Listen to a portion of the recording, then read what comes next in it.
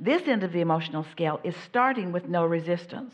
And when you start with no resistance, the natural laws of the universe will bring you momentum and your energy in an upward fashion. In other words, if you start with contentment and satisfaction, it's going to build into something that feels more like interest, that then feels more like a strong intuition or impulse. It feels more like a feeling of love and appreciation. And so that satisfaction is just going to get stronger and stronger until there is passion and enthusiasm and exhilaration. In other words, that's what happens.